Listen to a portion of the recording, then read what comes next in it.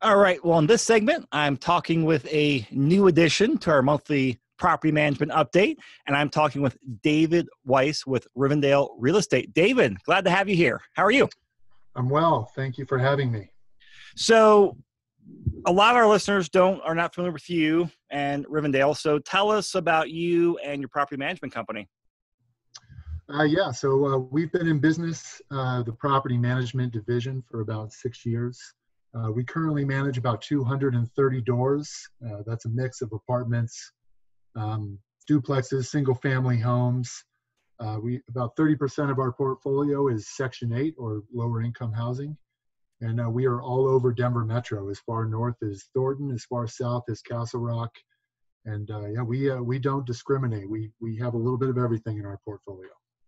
Great. Well, this will be a good sample size to see how the tenants are or are not paying.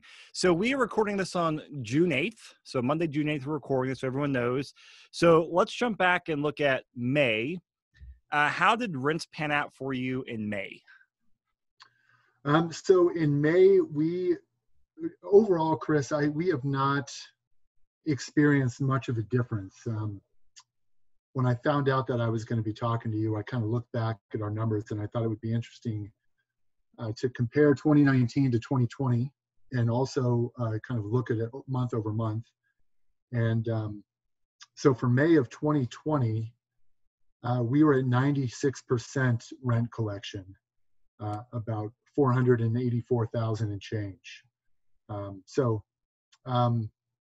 And that is kind of where we were last year also. If you look at 2019, we were actually a little bit less, 93% rent collection. Obviously a lower number, but we had fewer doors at that time. Yeah, but actually percentage-wise, you ended up collecting more rents this May than in May 2019. Slightly more this May than last May, yep. Wow. Yeah. And how is June stacking up so far? Our listeners know that, late fees aren't being collected right now, all that, but just how's it looking so far from rents collected, tenants talking to you? What's the pulse for June? June it looks to be on track, and I think we're going to be right in that same number, 95% of rent collection. Obviously, it doesn't look that way right at this moment, but we use the first 10 days of the month to collect rents, talk to tenants, reconcile books, get payments ready for owners, et cetera, et cetera. And so we're not quite through our process yet for me to give you a hard, fast number, but so far looks to be on track. Okay. And I want to, because I know you said about 30% of your portfolio is with Section 8. And, I'm a big fan of Section 8. A lot of my investors, love Section 8 tenants because of the guaranteed government money. Now, for the other 2/3 of your portfolio, what type of tenant class or property class does your portfolio have? I would say for most of our single-family homes, we're kind of in that $2,000 a month range. We do have some outliers that are more on the higher end of the spectrum, $2,500 to $3,500, but that's a pretty small percentage of our portfolio. The majority of our single-family homes are in that $1,800, $1,900 to kind of $2,300, $2,400 range. Okay.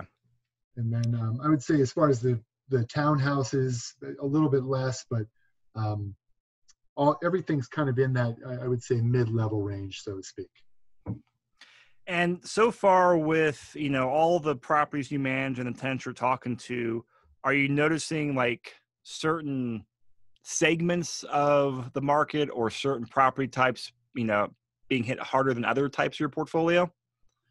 I mean, it's funny.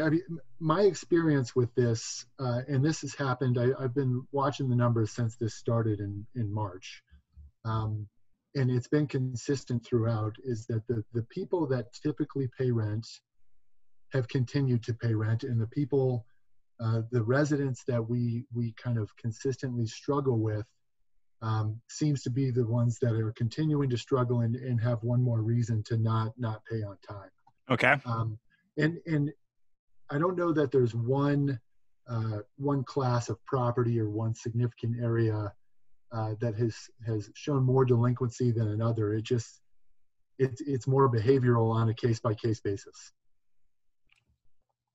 And do you have any tenants that are just taking advantage of the eviction moratorium and they're saying, hey, you can't kick me out, screw you, don't return your phone calls and don't pay? I have not had anyone say that directly. We certainly have a list of demand for compliance tenants, demand for rent tenants, where we've sent out the notices. Even though we really can't follow through with the eviction process at this point, we at least want to get the ball rolling, have our ducks in a row for when things open back up to be able to follow through with those. But no one has reached out specifically and said, we're aware of the situation and we're going to take advantage of that and not move out.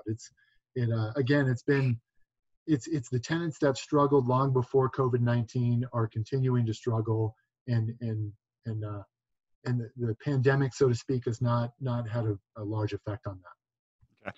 And so have you had anyone that's just not paid any rent since April when that moratorium came out? No, Okay. we haven't had nothing like that. That's great news. So what other, so those are the stats I wanted to cover with you, but what other trends are you seeing or that are newsworthy to talk about to other investors here in Denver? In my opinion, the news so far has been good. For example, it's leasing season, as you know. Most of our leases turn around sometime in the time between May, June, and July. So we're right in the heart of that. And what we've seen is an increase in renewals. So less people moving, more people wanting to stay put, which I think makes sense given the current environment with COVID-19. But on the properties that are vacant. Let me ask you a question before we move on. Yeah, there, sure. David, for those renewals, are you bumping up the rents like you normally would in previous years, or are you keeping things flat? What are you doing on the renewals? So great question. So when we started renewals early on, I think that there was a concern because of COVID that there were going to be non-payments of rent and that it would not be a good idea to raise rents. And so that's what we were telling landlords. We were saying, hey, here is the market analysis. Our recommendation is not to raise rents. And we work with some investors who own, up to 20 properties, and some of them were adamant about trying to raise rents. And surprisingly, what we saw is that the raise in rents did not come back to bite us, and that most residents still renewed. And so because of that, recently with renewals, we've been raising rents anywhere from 2 to 4% on average, and we're not seeing any negative response from those rent increases. And on the properties that are vacant, we are getting lots of demand, and our average days of vacancy is 10 to 14 days, and that includes the days it takes to turn the property. And so 10 to 14 days, that sounds about in line with what was previous or pre-COVID, right? Yeah, exactly. And I think, and that, the only difference is we had a few properties that we couldn't show well occupied, and even those properties, we're getting them turned in 10 to 14 days, and that includes getting the property rent ready, showing it, and getting a new lease signed, which is really remarkable. Yeah. And so you're not having any problems getting your contractors in there to do the work, or any issues like that as far as like maintenance or turning units? Any delays there from COVID? No, nothing. Okay. So what about, I know, so we talked about leasing here. Let me see here. Are you seeing, because I know you guys manage some multifamilies as well. Are you seeing less interest in multifamilies and more interest in single family homes? Because we've all read these articles about people wanting to, have their space and migrate out to single family homes. Are you noticing any of those trends yet? So certainly the demand for single family homes seems higher than the multifamily. Most of our multifamily is more B, C level properties that do accept Section 8 vouchers. Across the board, we've seen less demand for Section 8, which is not usually the case, but that's what we've seen recently. So yeah, a little bit less demand for multifamily. I can't speak for the high level, A plus or A properties and multifamily sector, but in the lower stuff, we're seeing a little less demand, but still overall, still very good, still easy to get things rented in a very reasonable amount of time. Okay. Now, a lot of the people listening to this show are investors and other, professionals around the industry that invest themselves or help investors. What's your advice to investors out there? And they've got, they get their $50, $100, $200,000 in cash earmarked for real estate investing.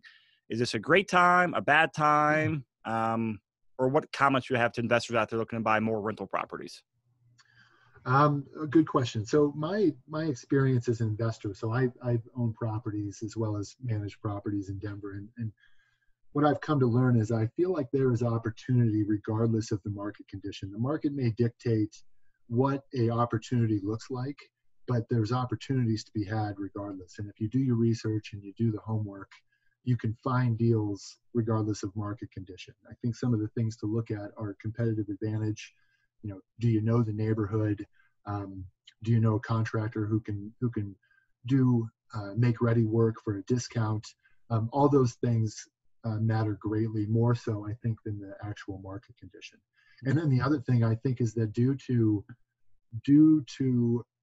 the current condition, rent freeze, mortgage freeze, the influx of government money via stimulus and unemployment is I think that we may have not seen the effects of to the economy and on real estate specifically that COVID is going to have as of yet, because it's being delayed by this additional money coming into the marketplace. And so I think even though the real estate market can always be defined as unpredictable, I think even more so now it's especially unpredictable because of those reasons. And I would be cautious.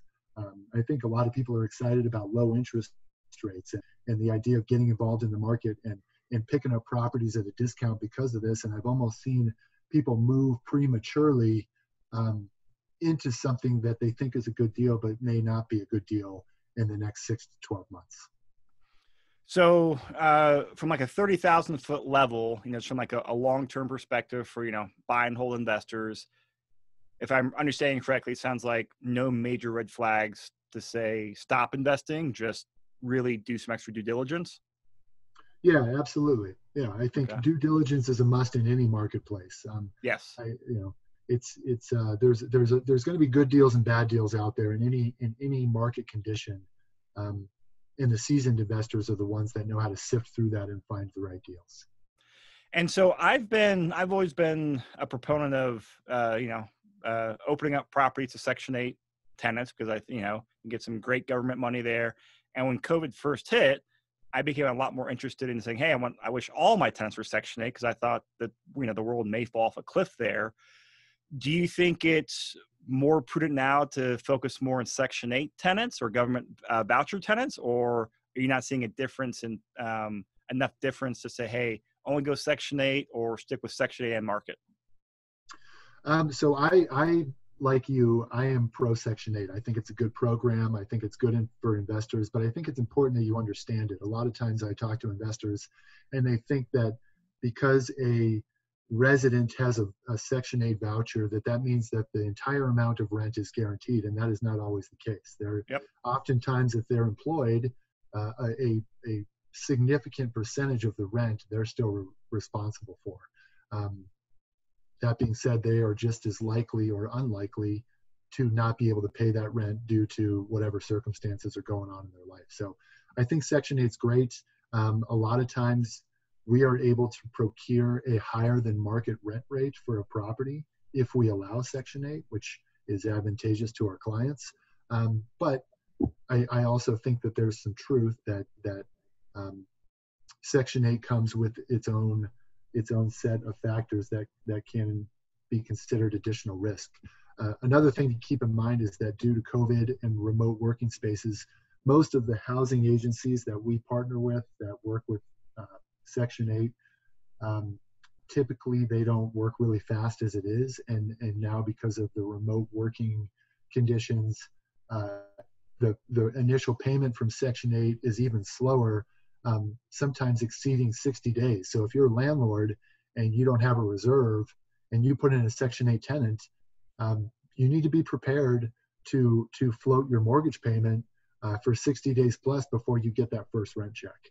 And I think a lot of landlords don't realize that and are unprepared for that. Yeah, I got a unit leased up right at the April 1, leased up a week or two before, right as the pandemic hit, through a Section 8 program. And I'm still waiting on the first month and the second month. I guess now the third month's worth of rent too, just because they're taking a lot longer. Surprise, surprise. Yeah, they take longer, and there's a lot of, as you know, there's a lot of paperwork that you got to fill out. And if you miss one date or one signature, or you don't do that right, it can delay the process. And it's certainly more work on the front end with a Section 8 tenant than a traditional tenant. Well, David, this has been great. As we wrap up, any final data points or thoughts that you want to share before we end the call? I don't think so. That pretty much covers my list. Great. Well, I really appreciate you taking the time today to come in here, spend 20 minutes with me and the listeners out here to share this information. And I'll put all your contact details and your guys' website in the show notes so people can reach out to you. So thank you so much. All right. Well, thanks, Chris. It's been a pleasure. Thanks for having me on.